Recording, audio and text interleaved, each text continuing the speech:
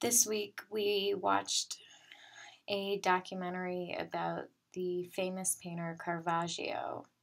Um, the storyteller of this documentary used dramatic lighting and theatrical reenactments to tell his story. He he mimicked visual cues seen in the paintings um, with his filming.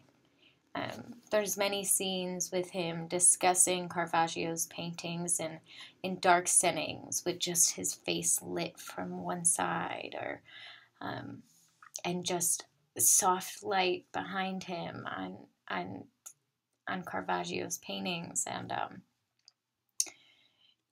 they make the story more believable. They make what he's saying more believable because not only are you seeing these incredible chiaroscuro paintings with, harsh, you know, light and darks and drama and and a sense of being in the moment, but that is being mimicked within the documentary itself, just reiterating the importance of what the painter was doing within his paintings.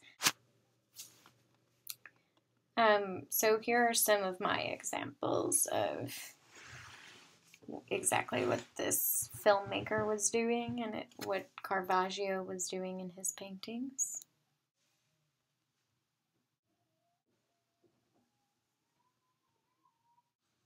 Hopefully you see that I'm trying to do what he was doing. Okay, thanks guys. Bye. I know, I'm weird. It's fine.